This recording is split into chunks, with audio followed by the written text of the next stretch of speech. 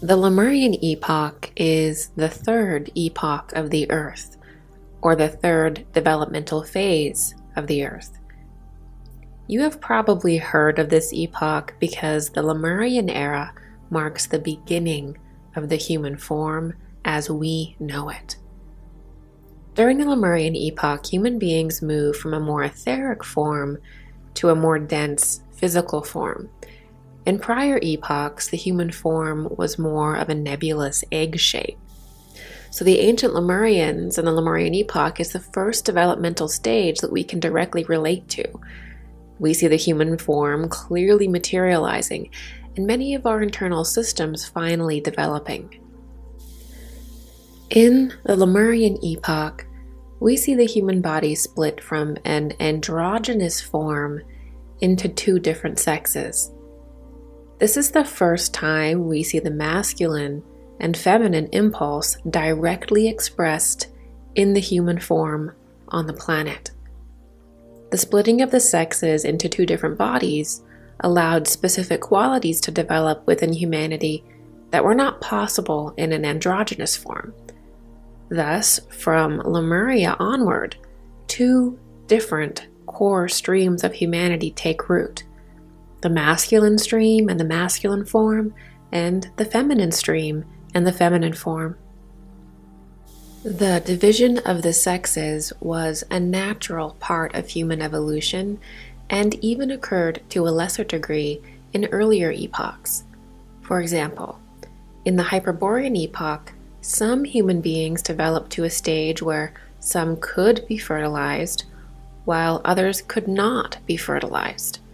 The forms that could not receive fertilization eventually became the male bodies in the Lemurian epoch. Thus, even when the forms were androgynous in the Hyperborean age, they were still embodying and expressing either a masculine or feminine impulse. As the planet becomes more dense, polarity deepens, and the sexes become more obvious, more physicalized. Spiritually, the male form is expressing a positive charge, and the female form is expressing a negative charge. This means that each gender is embodying a cosmic truth or universal reality. Further, each male and female body is expressing and tapping into its specific wisdom. The male body contains the ancient wisdom and collective experience of the masculine consciousness, the positive charge. The female body contains the primordial wisdom and collective experience of the feminine force in creation, the negative charge. Both the male and female bodies have specific organs, instincts, and abilities that are direct expressions of their polarity. While the physical body can be altered, the polarity or the spiritual reality of one's body cannot be changed. In the Lemurian epoch of development, not all forms are able to split properly into two different sexes. Some forms do not develop their sexual organs and are unable to fully embody the impulse or the task of the epoch. This means that some soul essences were unable to influence their form into a specific polarity or sex. At this time, the soul essence was not fully in the body, but hovering outside the body and able to shape it by sending impulses. Thus, during the Lemurian epoch, some forms were male or female, while others did not develop functioning reproductive organs at all. In this way, creating a male or female form was part of the task of the Lemurian epoch for the souls incarnating. The forms that could not develop did not survive into the next age. When the gender split into male and female in the Lemurian epoch, a spiritual shift or split also occurred in the developing energy body of the human being. Part of the soul's essence as an androgen would not be able to fully incarnate into the physical form, but would instead surround it in the etheric body. For example, when a soul essence would incarnate into a male form, the soul's female aspect would not enter the male form, but instead animate the etheric body. So, the etheric body of all males is feminine. The same occurs when a soul enters the female body. its male aspect concentrates in her etheric body. So every male has a female etheric body, or negatively charged etheric body, and every female has a male or positively charged etheric body. As mentioned, no amount of physical modification can change your spiritual polarity. The energetic reality of the form is immovable. Going deeper, we can see that the female body represents a negative charge, and her etheric body a positive charge. In turn, the male body represents a positive charge, and his etheric body is a negative charge. This creates a spiritual chain of positive and negative charges or reactions, allowing the individual to connect with higher worlds and experience spiritual transmutation. Part of spiritual development is understanding the power of your body, which lies in its innate polarity, or its natural sex. If we do not understand this, it can become hard to connect spiritually, as we must begin by working with our natural polarity or our natural sex. Humans will not overcome sex or the polarity of form until they transcend material reality.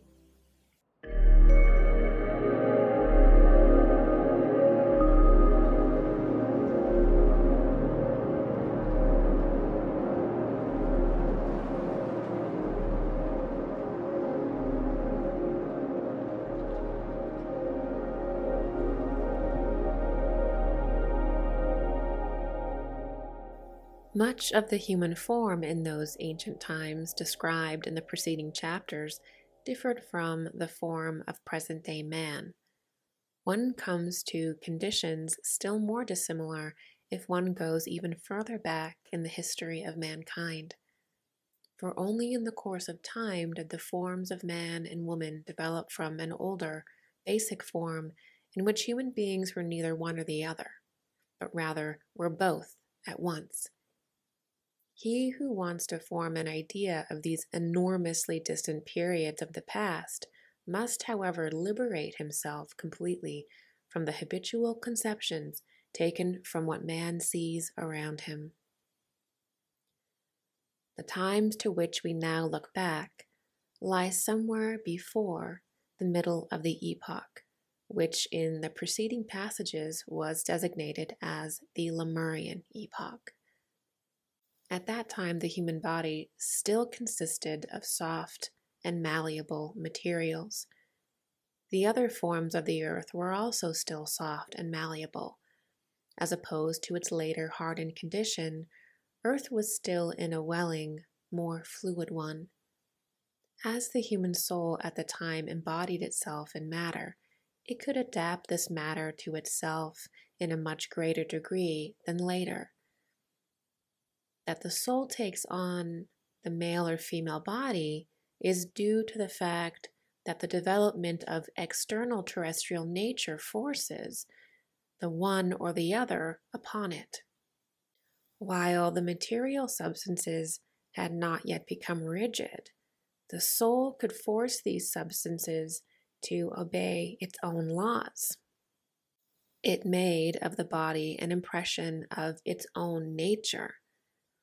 But when it became denser, the soul had to submit to the laws impressed upon this matter by external terrestrial nature. As long as the soul could still control matter, it formed its body as neither male nor female, but instead gave it qualities which embraced both at the same time. For the soul is simultaneously male and female. It carries these two natures in itself. Its male element is related to what is called the will, its female element to what is called imagination. The external formation of Earth resulted in that the body assumed a one-sided form. The male body has taken a form which is conditioned by the element of will. The female body, on the other hand, bears the stamp of imagination. Thus, it comes about that the two-sexed male-female soul inhabits a single-sexed male or female body. In the course of development, the body had taken a form determined by the external terrestrial forces, so that it was no longer possible for the soul to pour its whole inner energy into this body. The soul had to retain something of this energy within itself and could let only a part of it flow into the physical body. If one continues with the Akasha Chronicle, the following becomes apparent. In an ancient period, human forms appear before us which are soft, malleable, and quite different from later ones. They still carry the nature of man and woman within themselves to an equal degree. In the course of time, the material substances become denser. The human body appears in two forms, one of which begins to resemble the subsequent shape of man, and the other that of woman. When this difference had not yet appeared, every human being could produce another human being out of himself.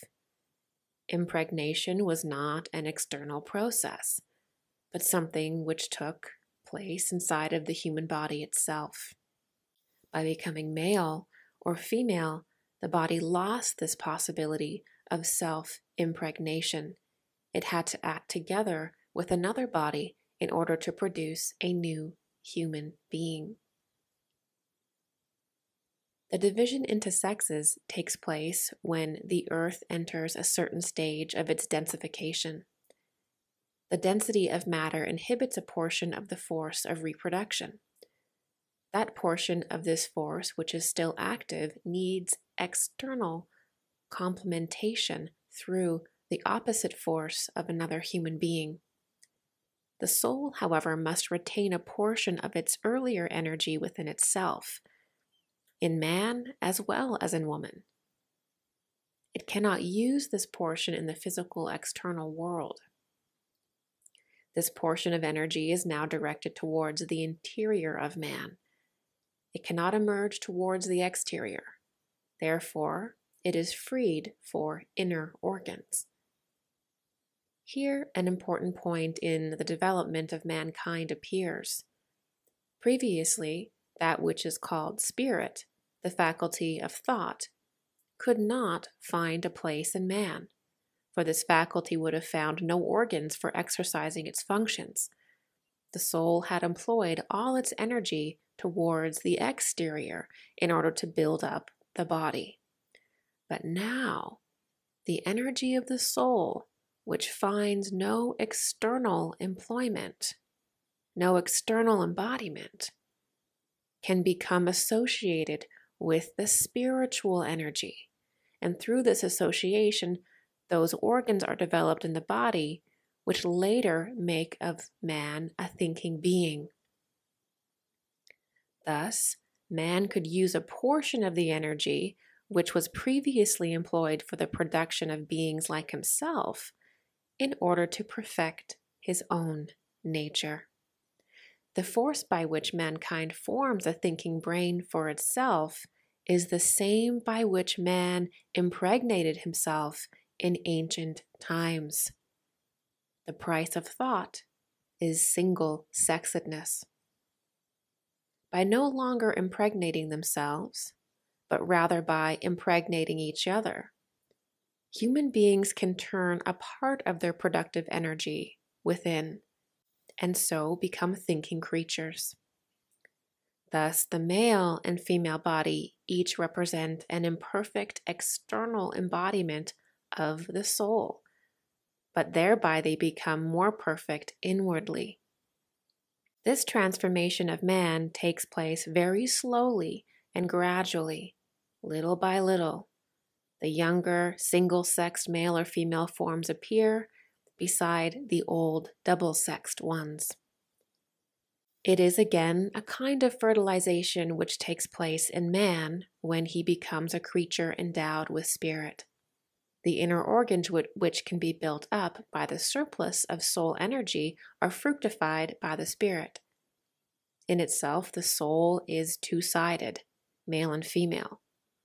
In ancient times, it also formed its own body on this basis. Later, it can form its body only in such a way that for the external it acts together with another body. Thereby the soul itself receives the capacity to act together with the spirit. For the external, man is henceforward fertilized from the outside. For the internal, from the inside through the spirit. One can say that the male body now has a female soul. The female body has a male soul. This inner one-sidedness of man is compensated by fertilization through the spirit. The one-sidedness is abolished. Both the male soul in the female body and the female soul in the male body again become double-sexed through the fructification by the spirit. Thus, man and woman are different in their external form. Internally, their spiritual one-sidedness is rounded out to a harmonious whole. Internally, spirit and soul are fused into one unit. Upon the male soul in women, the action of the spirit is female, and thus renders it male-female. Upon the female soul in man, the action of the spirit is male, and thus renders it male-female also. The double-sexedness of man has retired from the external world, where it existed in the pre-Lemurian period, into his interior. One can see that the higher inner essence of a human being has nothing to do with man or woman. The inner equality, however, does result from a male soul in women and correspondingly a female soul in man. The union with the spirit finally brings about the equality. But the fact that before the establishment of this equality there exists a difference involves a secret of the human nature.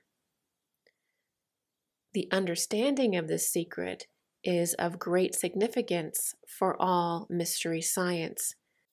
It is the key to important enigmas of life.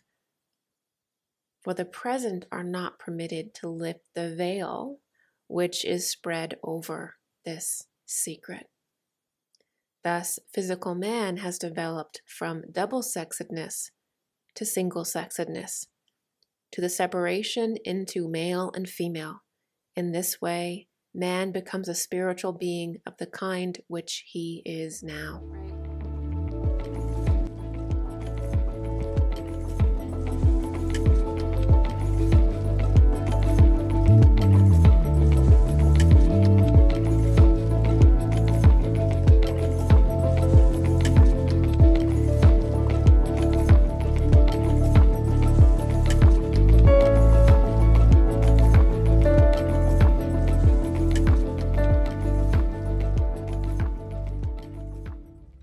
In the anthroposophical recollection of Lemuria, we see the distinct development of the feminine and masculine forces in the human being.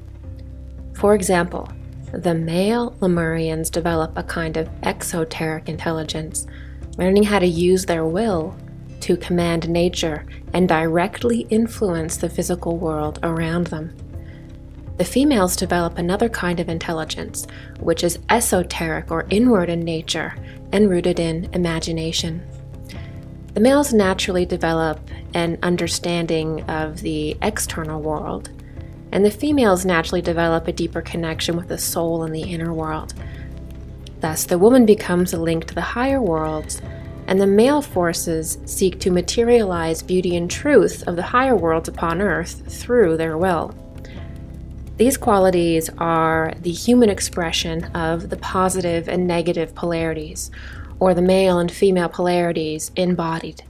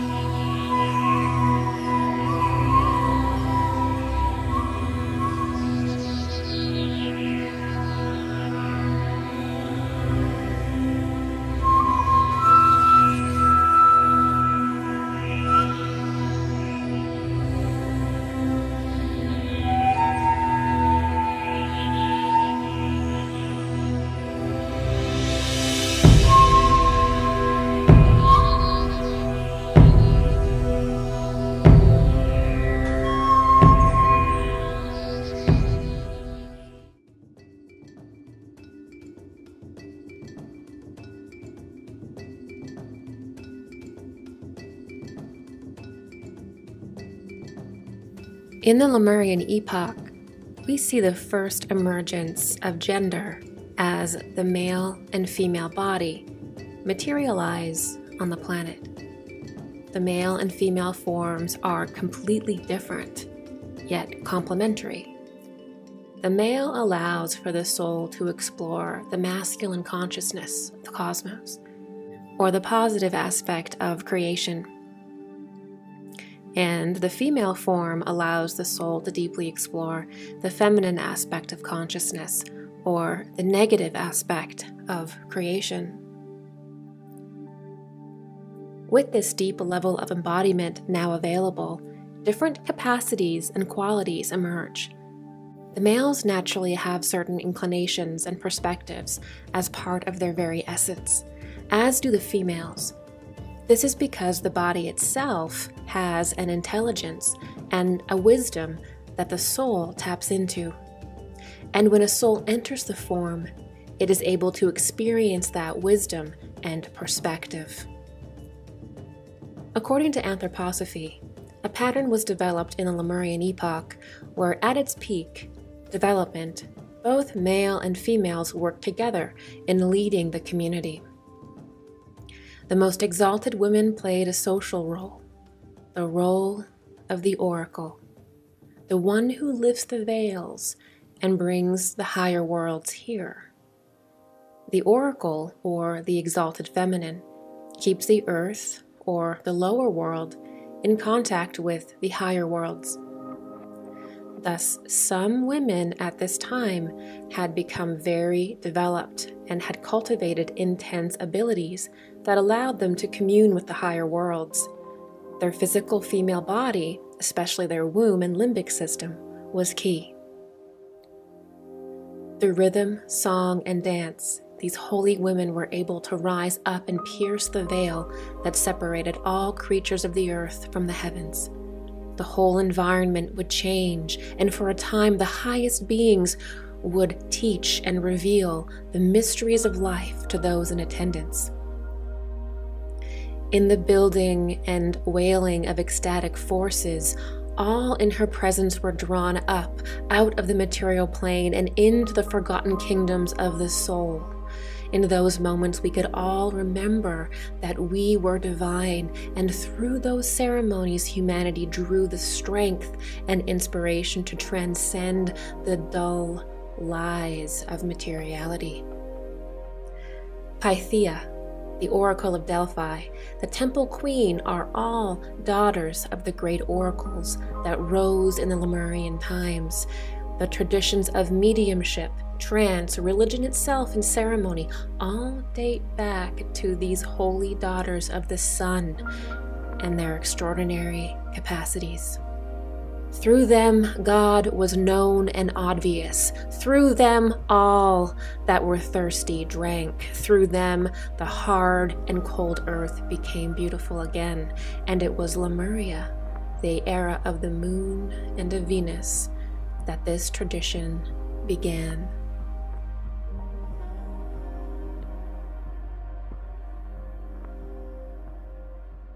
The above-mentioned leaders caused the group to divide itself into smaller groups. They put women in charge of ordering and establishing these groups. Through her memory, woman had acquired the capacity to make the experiences and adventures of the past useful for the future. What had proved helpful yesterday, she used today and realized that it would also be useful tomorrow. These institutions for communal life therefore emanated from her. Under her influence, the concepts of, quote, good and evil developed. Through her thoughtful life, she acquired an understanding for nature. Out of the observation of nature, those ideas developed in her according to which she directed the actions of men.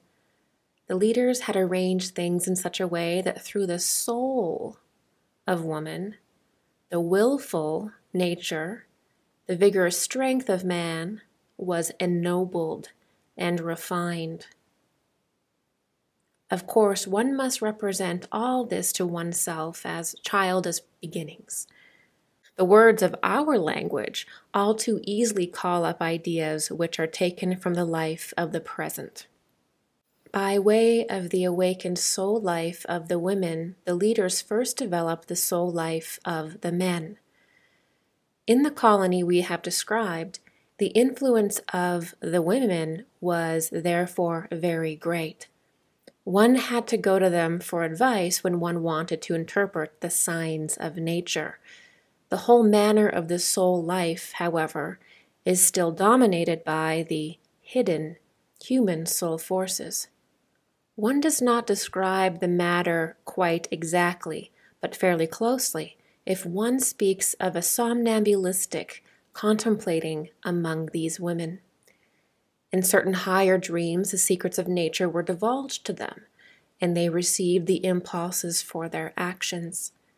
Everything was animated for them and showed itself to them in soul powers and apparitions. They abandoned themselves to the mysterious weaving of their soul forces. That which impelled them to their actions were inner voices, or what plants, animals, stones, wind, and clouds, the whispering of the trees, and so on, told them. From this state of the soul originated that which one can call human religion. The spiritual in nature and in human life gradually came to be venerated and worshipped. Some women attained special preeminence because out of special, mysterious depths, they could interpret what the world contained. Thus, it could come to pass among such women that which lived within them could transpose itself into a kind of natural language. For the beginning of language lies in something which is similar to song. The energy of thought was transformed into audible sound. The inner rhythm of nature sounded from the lips of wise women, once gathered around such women, and in their song-like sentences felt the utterances of higher powers. Human worship of the gods began with such things. For that period, there can be no question of sense in that which was spoken. Sound, tone, and rhythm were perceived. One did not imagine anything along with these, but absorbed in the soul power of what was heard. The whole process was under the direction of higher leaders. They had inspired the wise priestesses with tones and rhythms in a manner which cannot now be further discussed. Thus, they could have an ennobling effect on the souls of men. One can say that in this way the true life of the soul first awakened. In this realm, beautiful scenes are shown by the Akasha Chronicle. One of these will be described. We are in a forest near a mighty tree. The sun has just risen in the east. The palm-like tree from which all other trees have been removed casts mighty shadows. The priestess, her face turned to the east, ecstatic, sits on a seat made of rare natural objects and plants. Slowly, in rhythmical sequence, a few strange, constantly repeated sounds stream from her lips. A number of men and women are sitting in close circles around her, their faces lost in dreams, absorbing inner life from what they hear. Other scenes can too be seen. At a similarly arranged place, a priestess sings in a similar manner. But her tones have in them something mightier, more powerful. Those around her move in rhythmic dances, for this was the other way in which soul entered into mankind. The mysterious rhythms which one had heard from nature were imitated by the movements of their limbs. One thereby felt at one with nature and with the powers acting in her.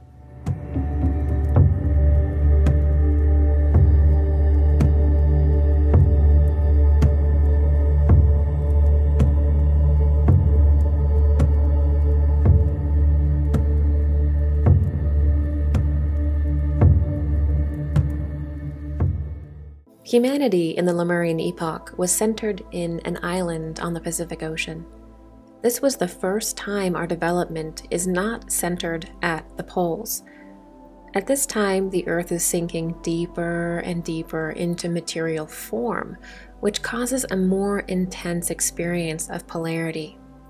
We see greater shifts in temperature, and more distinct seasons emerge, though the planet is still very temperate by today's standards.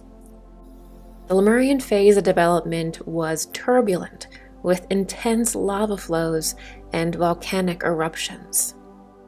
Humanity was gigantic compared to our size today, and the ground was marsh-like and not nearly as solid as today. Many researchers place Lemuria and Atlantis as parallel cultures. This is technically not the case. The Lemurian epoch is a different era of development than the Atlantean epoch. The Atlantean cultures evolved out of the Lemurian impulse. Thus, Atlantis is an evolution of Lemuria. That said, while the Atlantean impulse was shaping humanity, there were still individuals that carried a certain Lemurian essence. These individuals were called Lemurians and remained associated with that culture. Thus, the Lemurian civilization did not technically overlap with Atlantis, but certain groups carried more of the Lemurian impulse and carried on during the Atlantean epoch. The Lemurians had quite a different capacity than present-day humanity. They didn't have the ability to think logically. However, they did have the capacity to create images of their experiences. They just could not preserve those images in their mind as a memory. Memory, and what we would consider the basis of our human mind today, did not truly begin to take place until the next epoch, the Atlantean epoch.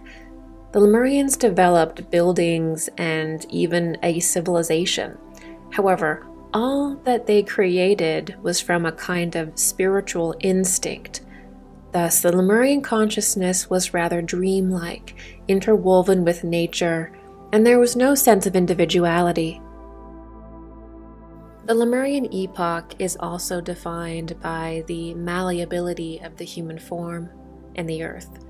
At this time, the form was easily shifted in its general appearance by impulses that the soul would send to the body, and also the body would adapt to the environment that it was in.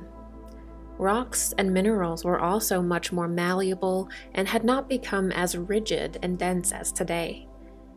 Animals and plants also had the incredible ability to adapt, and some advanced groups learned how to specifically cultivate plants and animals for certain tasks. The human form and mineral kingdom do not completely materialize until later in the Atlantean epoch. Thus, the Lemurian Earth stage was one of direct permeability between man and nature. Many of the images of chimeras, or half-human, half-animal beings, relate back to the Lemurian epoch, when humanity had not yet taken its final form as we know it today. In the Lemurian epoch, the human form could shift according to different higher influences.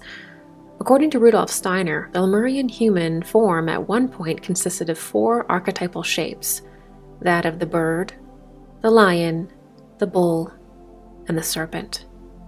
During this time, the head of man resembled a bird, the chest, a lion, the lower torso a bull, and the lowest half was reptilian, or serpentine. This is because man at the time was embodying these 4 cardinal celestial forces. Part of humanity manifesting the physical body we have today involved the casting out of lower, devolved spiritual aspects that were trying to enter the form during the Lemurian epoch. This means that various kinds of soul essences were trying to manifest themselves into the human body during the time of Lemuria. Because the human body was not quite solidified at this time, it was possible for divergent spiritual essences that had fallen behind in earlier periods of development to try to enter the life wave of the earth through attaching to the human body. When a fallen soul essence would attach to the body would take on its appearance. Spiritual attachment still happens today, though it does not immediately alter our appearance as it once did in Lemuria. The divergent soul essences that tried to enter the body in the Lemurian epoch had to be cast out. This casting off or separating of the fallen soul essences from the developing human body was guided by spiritual leaders from the spiritual hierarchies. They did this because humanity needed to develop a form that was an exact microcosm of the macrocosm, or a direct embodiment of the cosmos, a direct embodiment of God. If this perfect human body template was not achieved in Lemuria, humanity would not be able to evolve properly in future epochs. Thus, during the Lemurian epoch, there was a great battle between dark and light forces over the proper development of the human form. During the Lemurian period, all animal forms passed through the human before it took its final shape. This progression of form is now seen in the development of the human fetus, where the baby repeats this progression through the animal kingdom up to human. Ultimately, all animal essences, or essences within the animal kingdom, were cast out of the human being during this period, allowing the human form to take its final shape. Keep in mind that these animal forms never fully materialized into human animals or anything of the sort, but instead appeared in the etheric body of humanity and were cast out before the final materialization of the form. The casting out of animal waves from the etheric body of man coincides with the development of animal life on Earth. So, in the Lemurian epoch, various different kinds of beings were seeking to enter the life wave of humanity through attaching to the developing physical body. Perhaps the most notable was the serpentine essence, or what many modern-day mystics call the reptilian form. During the Lemurian epoch, a reptilian influence was appearing in the human being and manifesting as part of the lower human form where the legs would be. Thus, the human form in Lemuria had a serpentine lower half in its early quasi-physical manifestation. This reptilian element was ultimately cast off. This casting off of the serpent, or the reptilian aspect, that was in the etheric body, allowed the full human form to begin to materialize. This is the original casting out of the serpent from the Garden of Eden, which is the casting out of one's lower nature. The idea that etheric reptilian shapeshifters are attempting to run the world from the lower planes is a popular conspiracy theory. Many people, long before this concept made its way into the conspiratorial Western mind, claimed to see these reptilian beings in dreams and during shamanic journeys. They often had fearful experiences where these lizard-like beings would try to attach to them, and at times even possess their bodies and try to live through them. Is it possible that these etheric reptilian beings are the same beings that were trying to enter the form in Lemuria? Are these beings connected to the serpentine forces that were once cast out of the Lemurian Garden of Eden? The idea of the reptilian shapeshifter seems to have gained popularity right when we are discussing the Lemurian epoch on this channel. If you have been following my series, Lemuria is exactly when the serpentine element, or a reptilian element, was cast out of the human etheric body. This week, a woman on an airplane became extremely upset because she felt that there was someone sitting beside her that was not real or inhuman. This caused an uproar on the internet where people began to discuss how spiritual forces can attach and possess human beings, especially those who take on a reptilian appearance.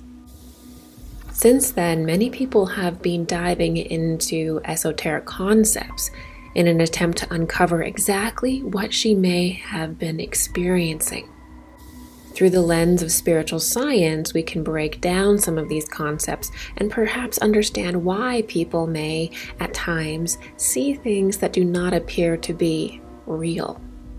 Why people may see etheric overlays, and what an etheric manifestation really is.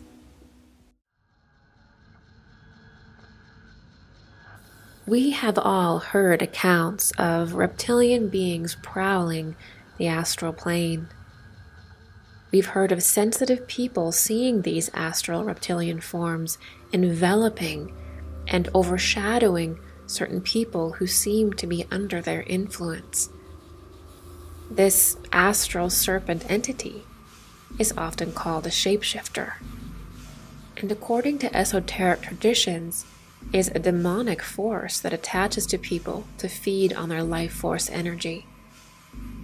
Serpentine beings are often shown as dwelling in the darkness of the underworld with other chimerical creatures that appear to have both human and animal attributes.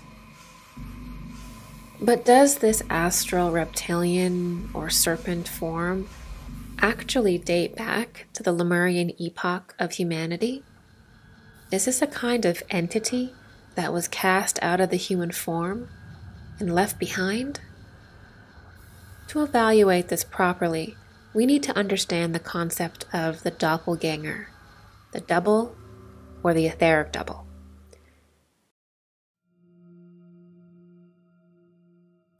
The etheric double is a spiritual form that is part of the human being's energy body. This form can take on various appearances according to the consciousness of the individual. At times, one may produce a double that looks exactly like them, and strangely, this double may even be seen by the individual or even other people. How this happens is that the etheric body can arrange itself to project an image of certain essences that are interacting with the human being on the astral plane. In this way, one's etheric body can produce an image of itself, or even a menacing force that the individual is dealing with in the astral realm or subconsciously. In other words, what appears as one's etheric double is simply a projection of what is happening with the individual in the astral, or even what is happening to the collective within the astral. So, a double doesn't always have to be an exact mirror of the person. A double can also be created that takes a darker tone. One's double can also manifest as the embodiment of one's greatest fear. Thus, the etheric double is also known as the dweller at the threshold, or a terrifying entity that appears before certain spiritual milestones in order to symbolize the shadow within ourself that we must confront.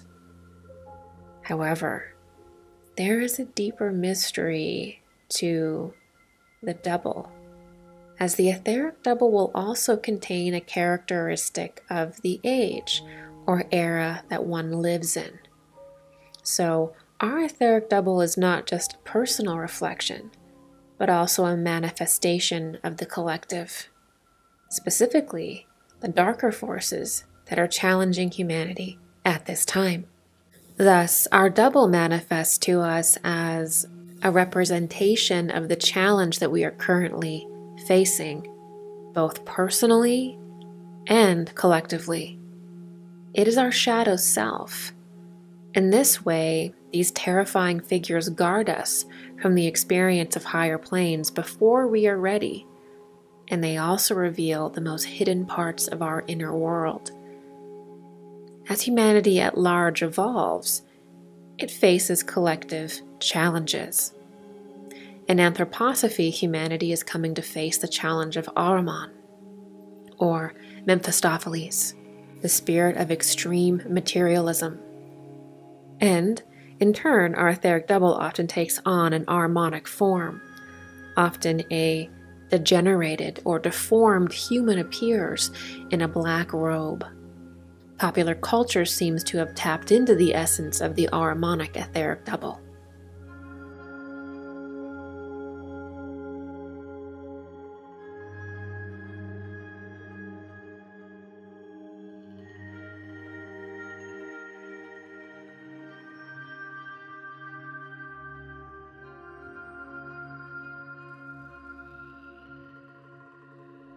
Let's return to Lemuria. If Ahriman is a form that we are facing today, what was the etheric form that took shape, representing humanity's collective shadow in Lemuria? Well, in the Lemurian epoch, humanity was influenced by a different force, Lucifer. The Lemurian epoch is the era of human history that we know as the Garden of Eden. It is when the male and female form begin to materialize or physicalize, which is the esoteric secret behind Adam and Eve, or the first man and woman on earth. And of course, also in Lemuria, we see the fall of Adam and Eve due to Lucifer, who appears to Eve as a serpent. Lucifer manifesting himself to humanity as a serpent instead of a human being is key, as it is in this period of human development. Lucifer represents humanity's darkest shadow and the forces within themselves that they must learn to overcome. Lucifer has the power to give humanity wisdom. For this, he is portrayed as the light bearer. But Lucifer himself is underdeveloped because he is not loving or has not evolved yet to understand the importance of love. Thus, Lucifer represents pure knowledge without the foundation of love. And knowledge without love is very dangerous. Thus, in Lemuria, the serpent or the reptile is humanity's collective etheric double. It is the seed of the mind and knowledge, but in the most undeveloped and selfish stage. The reptilian human, the serpent in the Garden of Eden, is humanity's shadow self, representing this dynamic. Thus, the serpent being, or the reptilian, is the dark etheric double of an earlier stage of humanity. Over this time, as humanity evolves, this aspect is cast out and left to roam the lower planes. Perhaps if humanity can redeem Lucifer through loving, selfless acts, so too will the astral forms that bear his reptilian image be reconciled.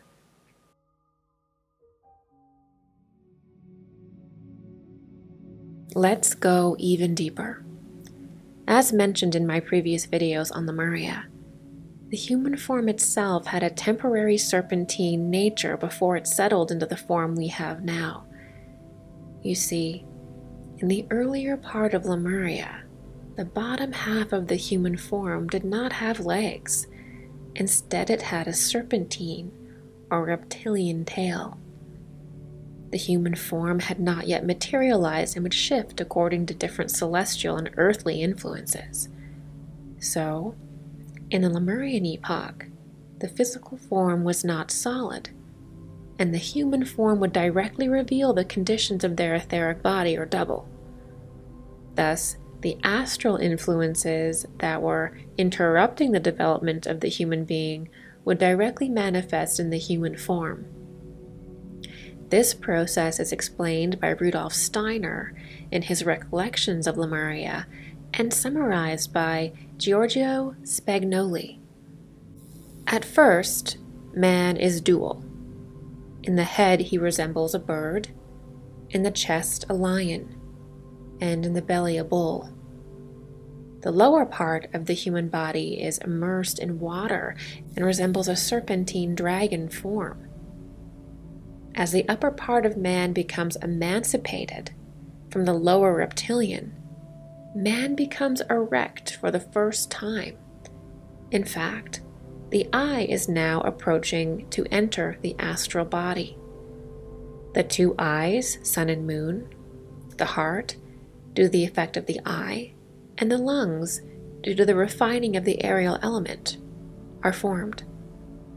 This is the moment in which marine reptiles, dinosaurs, and pterosaurs appear on the earth, expelled together with the lower reptilian part of the astral body that had taken on the appearance of the luciferic spirits of temptation.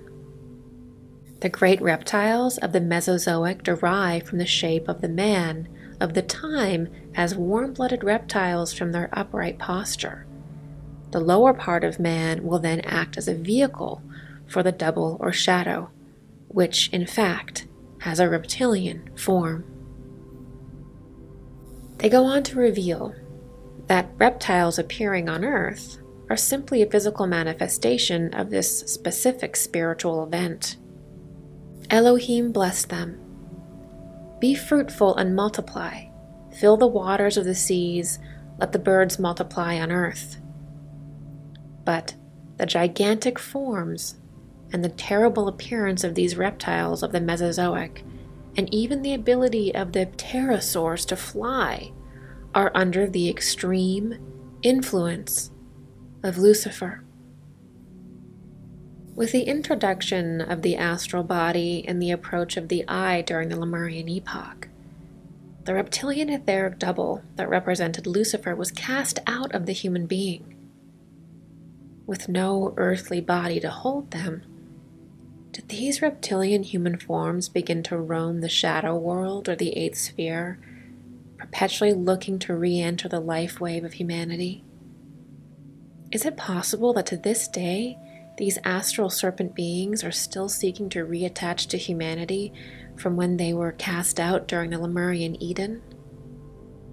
Does this esoteric mystery reveal that the reptilian beings seen by so many are truly a form of the luciferic spirits of temptation who were cast out of the Garden of Eden so long ago?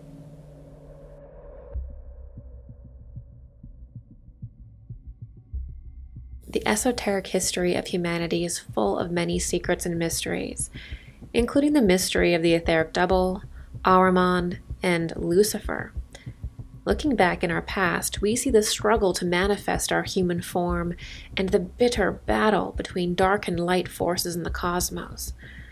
We see the forces of light, or the spiritual hierarchies, ultimately casting out the dark, fallen soul essences that clung to the human body so desperately for their own survival. And in the middle of the Lemurian epoch, we see a main character in this struggle emerge, the serpentine form, or the Luciferian reptilian being. Since that time, the reptilian humanoid has become a fixture in modern spirituality. Their menacing presence acts as a terrifying parasitic force upon humanity. However, now officially cast out of the form and Eden or our Earth, these forms are stuck, disembodied in the lowest plane of existence, still perpetually seeking a body, seeking a form on Earth. The Earth or Eden that they were cast out of so long ago. People who vividly encounter these beings believe they are aliens, and various mythologies about them fill the corners of the New Age and ufology. Immoral people in society, who many accuse of being Luciferian, are allegedly consumed by these astral serpent beings, their body no longer their own and instead seemingly permanently overshadowed by these lower Luciferic serpent beings.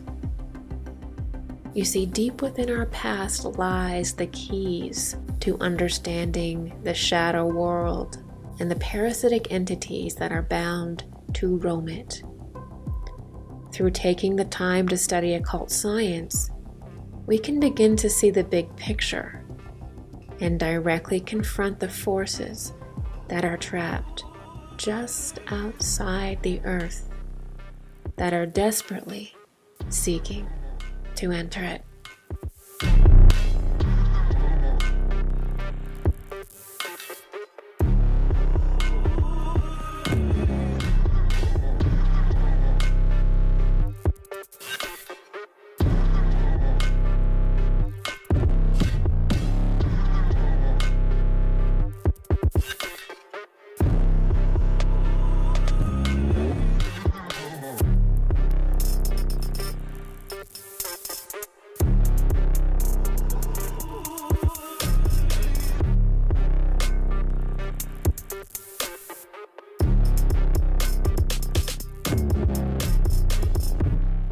In the Lemurian epoch, the development of human sense perception progresses. In particular, man spends a period of time as a Cyclops. He has one eye in the middle of the forehead and can now sense different degrees of light and darkness. Naturally, a sense of fear emerges in the darkness, and feelings of positivity emerge in the light. Later, this eye will retreat into the brain, becoming the third eye, or our pineal gland. Humanity also begins to walk upright, something that not all forms could do in earlier epochs. And with this upright form, the upper and lower portion of man is ruled by different forces. The lower half of man is associated with water, while the upper, fire.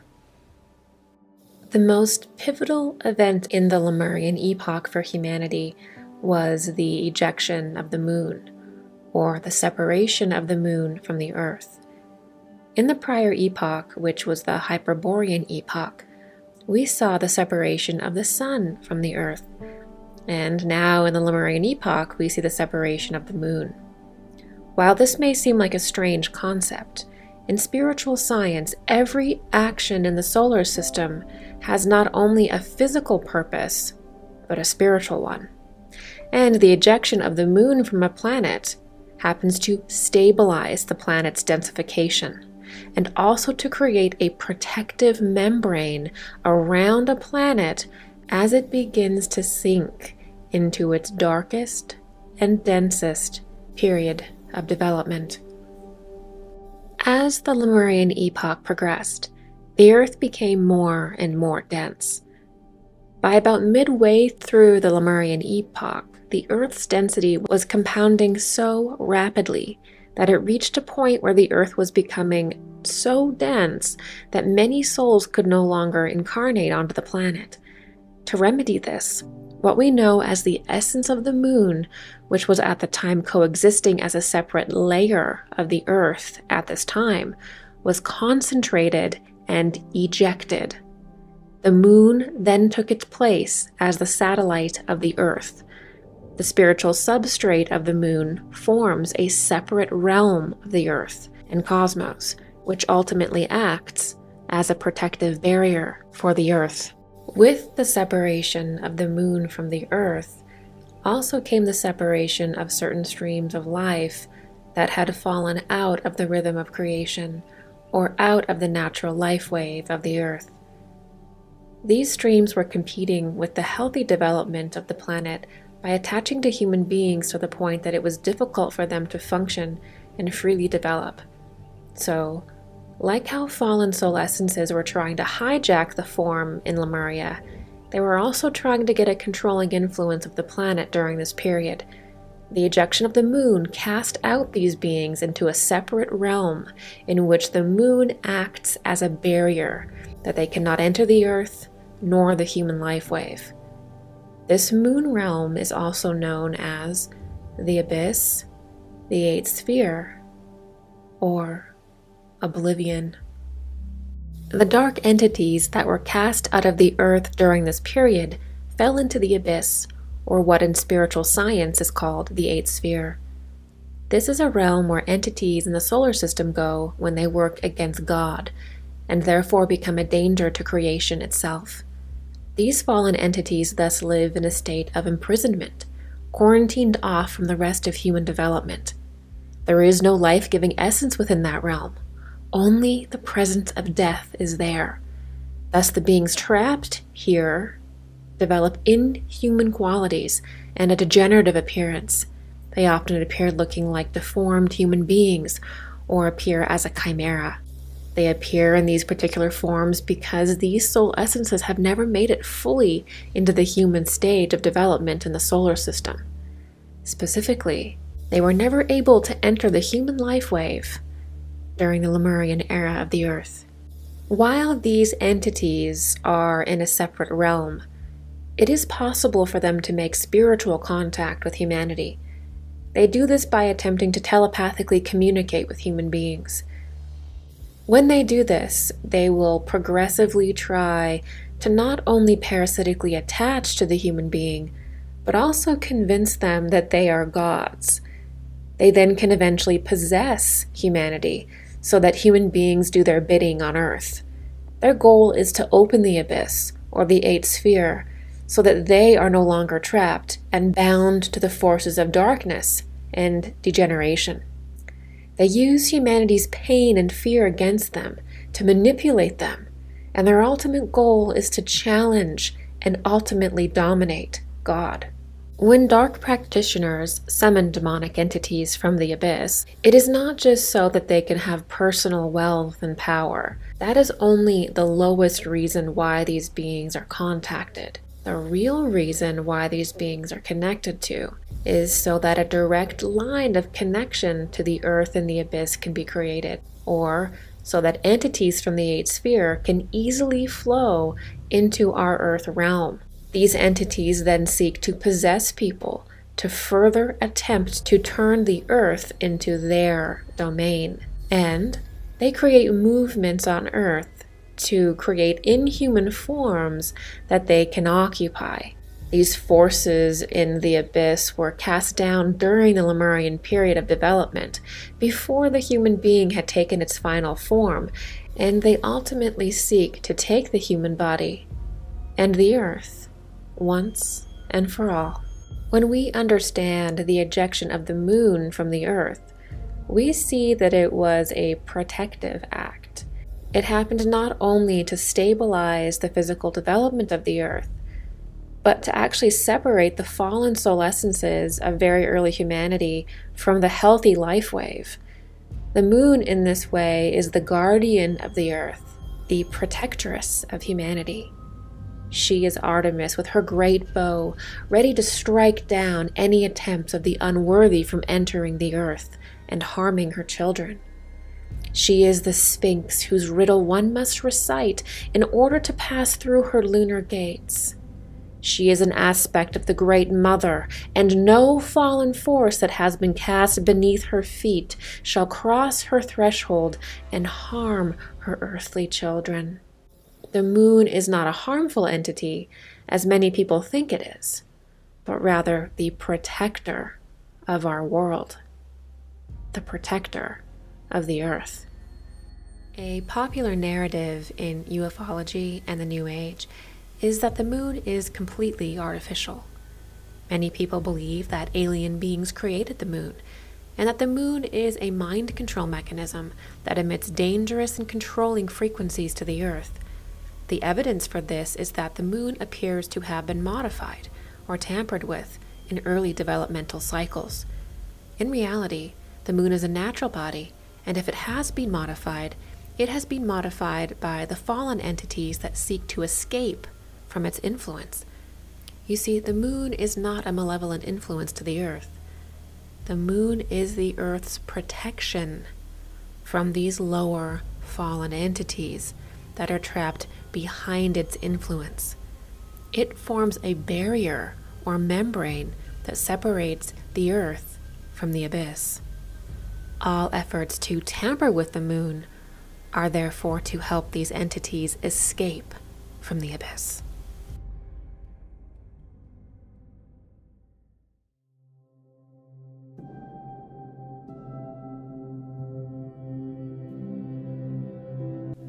In this series, we have covered many of the key aspects of the Lemurian phase of development, both human and planetary. To summarize, the Lemurian epoch is the first time we see humanity solidify into a quasi-physical form. Before this period, humanity and the planet was in an etheric and even astral condition. Only in the Lemurian epoch of human and earthly development does the human form begin to resemble the shape and function our form has today. Due to this quasi-physical state, the human form was more like a shapeshifter that took on both the angelic and animal influences around them.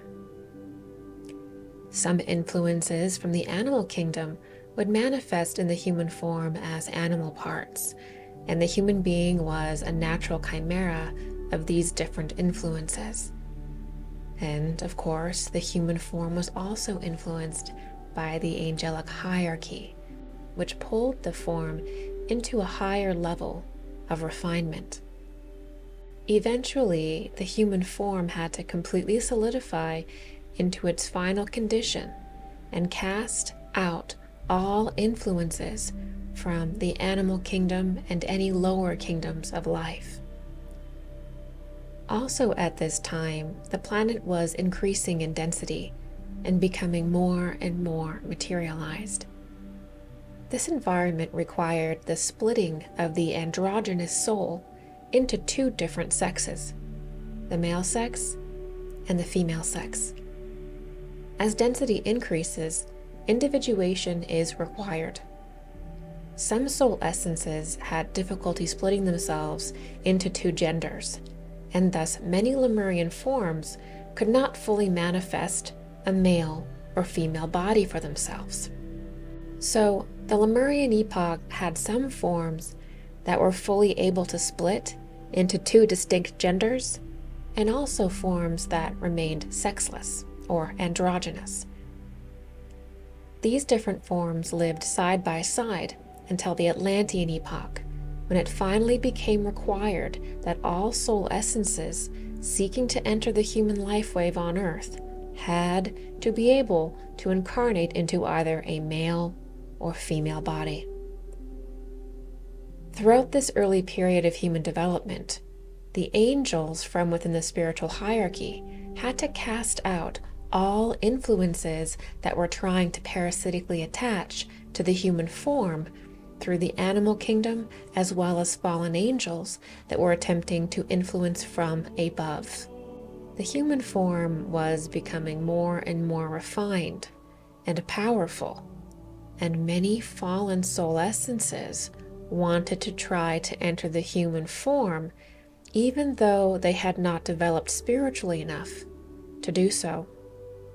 A great battle occurred in heaven and on earth over the direction of the form. Ultimately, the higher angels won out, and the fallen angels and lower soul essences were cast into the abyss. Many fallen entities that could not enter the human kingdom at this stage present themselves as part animal, such as Lucifer presenting himself as a serpent, or Luciferic entities presenting themselves as serpent beings or reptilian beings.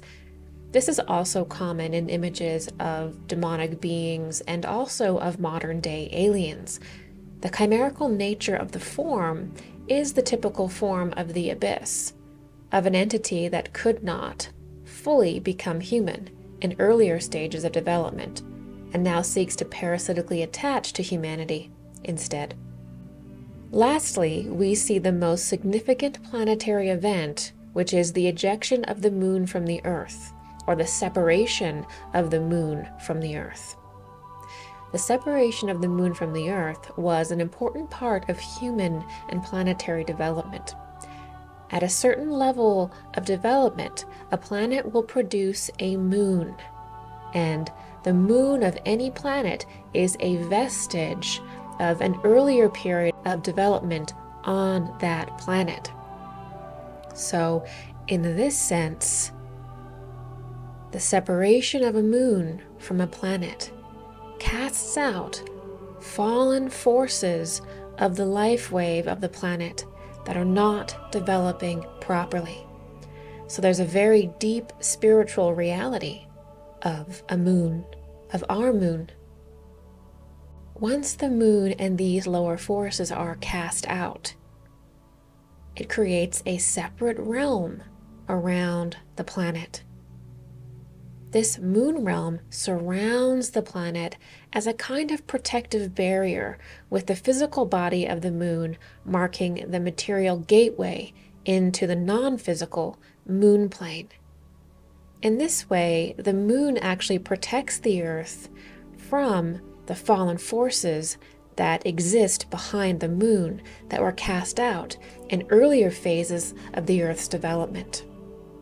Although these forces exist in a different realm and were cast out by the angelic hierarchies, they can still try to communicate with humanity through spiritual rites and even through thought forms.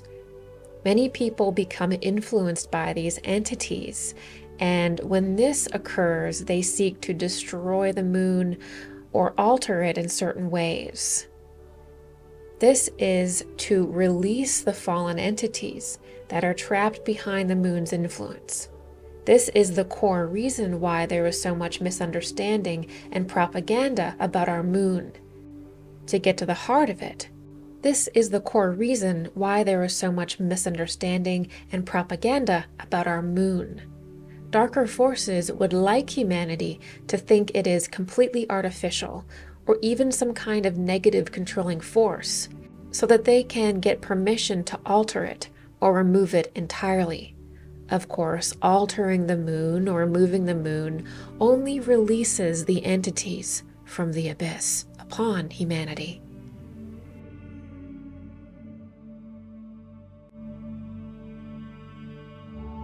Thank you everybody for watching.